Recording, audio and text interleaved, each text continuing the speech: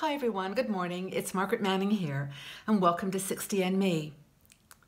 I hope that your day is off to a great start. Hope that you've made the decision to make this a fabulous day, wherever you are, whatever you've got planned for the day. I wanted to talk to you today about something that has been on my mind really for a little while, and just thought maybe sharing it with you and talking through some of the observations might be good for us all. I first of all, I'm starting with a cup of tea. This is the most important thing in the beginning of my day. I've got English breakfast this morning. And for those of you who know me, English breakfast is my traditional, when I think about home and England and my family, it's just one of those teas that kind of evokes all kinds of emotion. But what I wanted to chat with you about is how tough this world is. I don't need to tell you this. I know I don't need to mention to you how hard it is sometimes to get inspiration. I mean, we have been through a really interesting 6 months or year, and I'm sure that woven into all the things that are going on in the world, you are also dealing with your own situations with your family, your health, your friends, jobs. There's so much going on. Sometimes it's really hard to feel positive and to feel upbeat.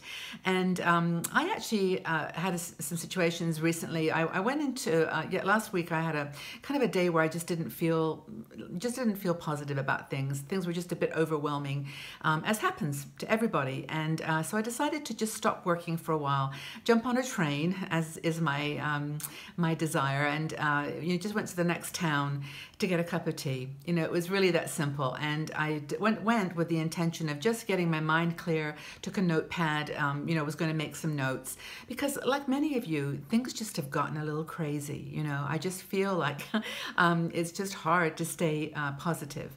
So I got to Lucerne and I got off the train.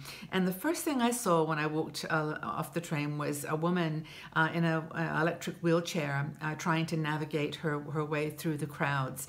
And I just thought how brave she was to try to do that in a very busy station. It was in the morning, and I just felt like I just admired her tenacity and just wondered how she got that how that skill and that power in herself to overcome. And then I walked outside, and it was very cold and as wrapped up. And there was at the crosswalk a man who was blind trying to get across the street, and the light must have been broken, so he wasn't able to get the little buzzer he needed to go. So I helped him across, and I just realized how sight is such an important thing. I mean, I don't know what I would do if I couldn't see. So that was the second thing. And then I think the third thing was a homeless person, someone who was very, very cold in this icy weather and, sitting and begging. Just those three things happened at once, and it made me realize how, whatever's going on in my life, it's a different dimension to what these other individuals are experiencing. So as Stephanie Raffelock, one of our bloggers, says, there's a way to get this heart sickness that you sometimes feel by doing what she calls gratitude practice. Now, this isn't like the gratitude, that we sometimes trivialize it by making it like say things that you're grateful for, or this is really serious stuff that when your heart feels achy, when you feel like you really can't cope anymore, what do? How far can you go to help yourself? So she calls on the teachings of a man called Brother David Steindl-Rast. I'd not heard of him, but she outlines the sort of the stages or practices that you can go through to help yourself build a stronger heart, to overcome some of these things that are challenges.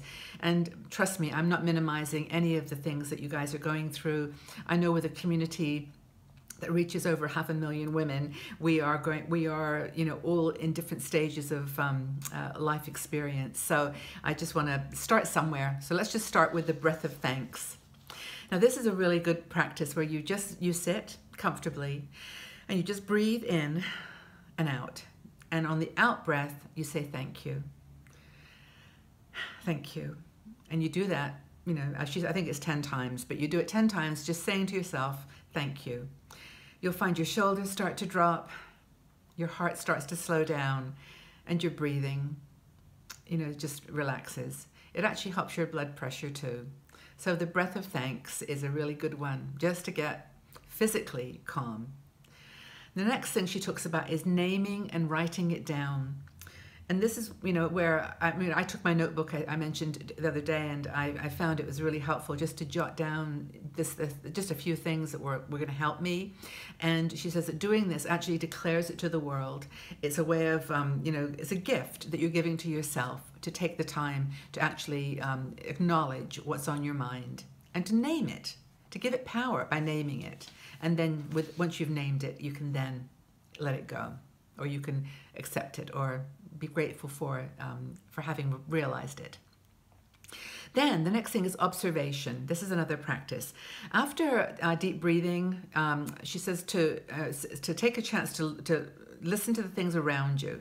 Look at the things that are familiar, like your dog sitting in a corner all curled up and sleeping. A beautiful plant that you've been nurturing and is now starting to blossom. Without any judgment or assessment, just accept it as being in your life and observe it. And observe it with an open heart. Don't judge it, don't name it, don't make it negative, just to appreciate, observe it. I love kids for this reason. Whenever I'm with my grandson, I always love this innocent observation that he goes through, and how much there is to learn from that. I just adore it. So observation, really looking for the little things, like I just described, the dog, the plant, the flower, the shawl that's sitting on the back of your chair, just the tiny things, and being grateful for them. Surprise. This is another one that is really cool. And this is where, you notice something like that's out of context, or that, you didn't expect to see it there.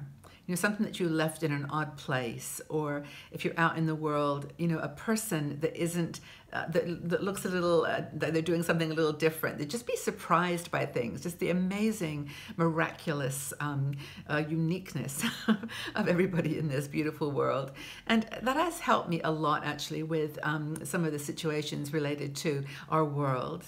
There's some situations where people have a different point of view, or a different belief system, and it's really been good, and I'm sure on both sides, to just appreciate that we are human, that we have more that joins us, that is similar, than there is that separates us, and to be surprised by that amazing diversity. I think it's pretty cool. Another practice which she mentions, which I really like, is awakening the senses. I actually haven't got it next to me right here, but I have a little spray bottle of sandalwood scent that I love. And every time I'm feeling a little bit like overworked, or a little stressed, or a little too much going on, I actually spray the sandalwood spray. It's really, for me, very soothing. Sometimes it's do incense, or just some other kind of perfume, but that's really, really cool. So that's one thing. Another thing I do, and this is especially true when I'm writing, not for 60andMe, but just for myself, is I'll sometimes type with my eyes closed. And I know this sounds funny, but I'm a very good touch typist from all my years of typing, and I can actually type without looking.